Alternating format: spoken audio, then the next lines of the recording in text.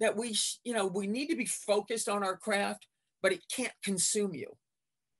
And that was the mistake I made. I let it consume me in my younger self. And when I did get fired by the NBA, it almost like took me down, because it really did become who I was, not what I did.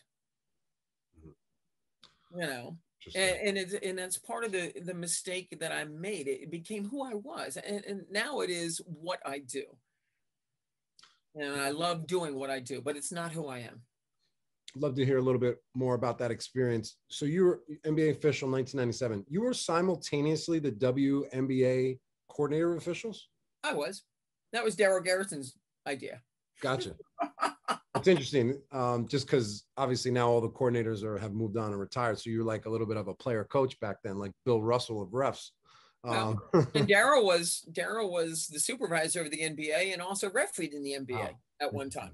So, yeah. But just looking at your career resume, that it just it stuck out like, wow, this doesn't seem like it fits. She was fired from the NBA. You don't have to, but do you care to discuss anything from that? Any value that we can extract from that? No, I mean, I think the biggest value is that you're going to have setbacks. How do you deal with them?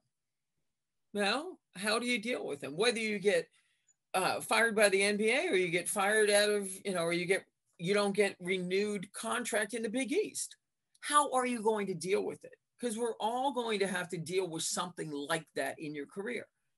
It may not make ESPN like mine did, or international newspapers like mine did, but in your world, it does. Just because mine got more playtime on ESPN, to you, it's just as important.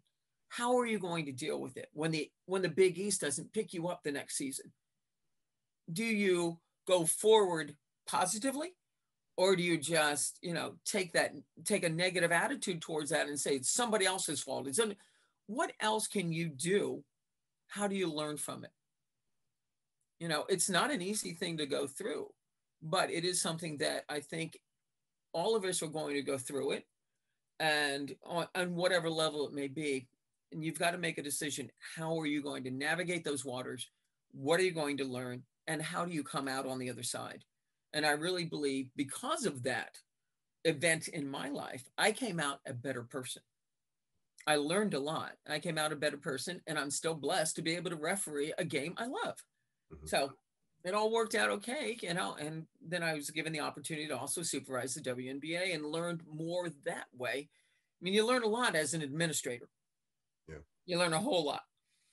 You learn what coaches really do think of us. You learn, and being able to work with a lot of different officials through the years and whatnot. I just enjoy learning from others, be it a first-year official or a 30-year official. So, but like I said, everyone's going to have those type of events that they're going to have to figure out, how am I going to deal with this? Can I turn, the lemons into lemonade, to be cliche-ish? Can you do it? Not easy, but you can.